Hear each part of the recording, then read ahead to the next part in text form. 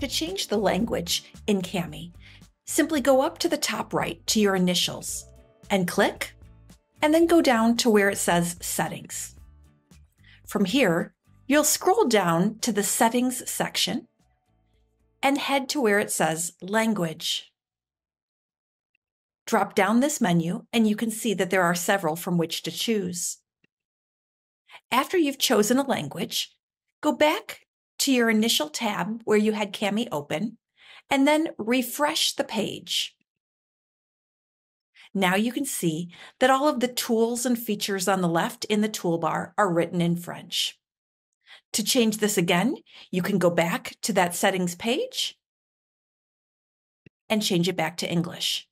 Remember that anytime you come back to your main Cami page, you do need to hit the refresh in order for those settings to take place since it's web-based. It is important to note that this is not the same as the languages that are available in Read Aloud.